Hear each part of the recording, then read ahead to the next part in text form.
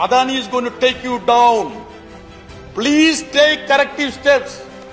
Even for little less than 2 crore rupee. There was an investigation by a judge in 1957. Think about the LIC shares. Why is this government shying away, running away from the genuine demand of a JP? Somalia, the Prime Minister said it. The 3/4 of those people who looted the banks and went out of this country are Gujaratis. There is something called round tripping. Jairamji would be knowing now. Round tripping. They are taking money from the public sector banks, take it to the tax havens. It comes as part of the investment.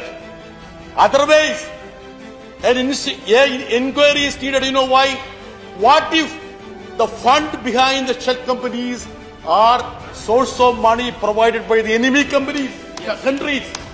There is a possibility like that. So in order to ensure that our economic system is safe and secure, our strategic infrastructure is not hijacked by enemy countries, you should ensure the money that is coming to India is safe and secure.